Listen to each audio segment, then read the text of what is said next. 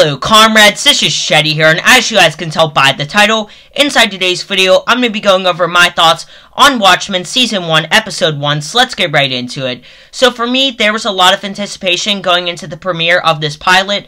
Watchmen is an awesome graphic novel. Personally, it's one of my favorites, and the 2009 movie is also great. Although the trailers were pretty good, I was somewhat skeptical going into this because, as many of you know, this isn't a direct adaptation of the original story. It more so serves as a sequel or continuation of what the graphic novel set up. And I didn't really like that at first whenever I first heard of it, but the trailers did somewhat win me over, and this probably doesn't come to a surprise to any of you, but I love this first episode.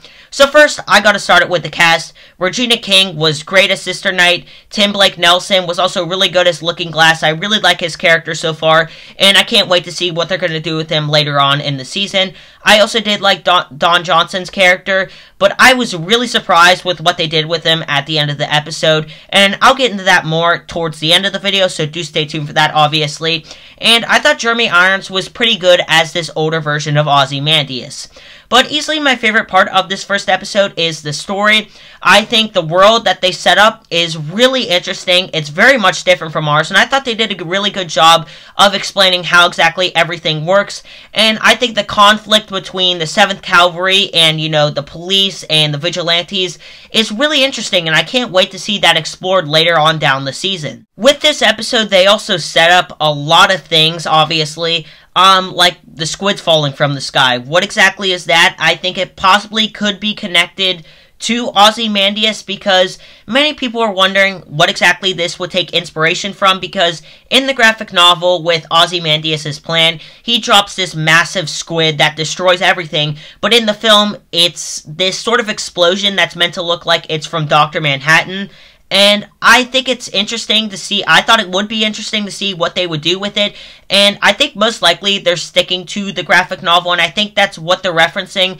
And I'm interested to see why exactly he's doing this. Also in the trailer, we do get to see a pretty cool moment of Dr. Manhattan. I mean, not in the trailer, sorry, in the episode. We get to see a pretty cool moment of Dr. Manhattan. We see him on Mars. It's like a live feed destroying stuff and creating stuff, which is different to the film, obviously, because in the film, he goes off to another universe. He doesn't stay near ours. He's on Mars in this series, so he is pretty close, so that's I think something is most likely going to go down. That's the reason why he's going to return. And I don't think he's going to be a big part of the series. I think he's most likely just going to come back in, like, the final episode.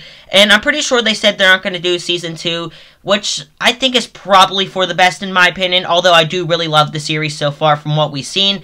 And the ending was awesome. I didn't expect them to kill off Don Johnson's character, and I'm interested to see what exactly they're going to do from there and how exactly they're going to explain it, because I think there's definitely more to it.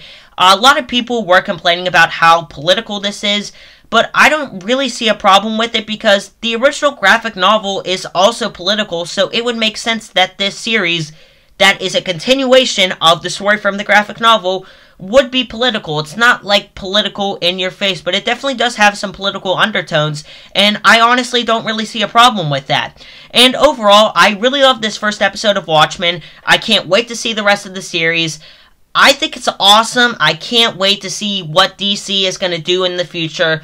Personally, I think 2019 has been DC's best year. We had Joker, Watchmen, The Boys, so many cool stuff that has come out, and I just can't wait to see what exactly they're going to do in the future.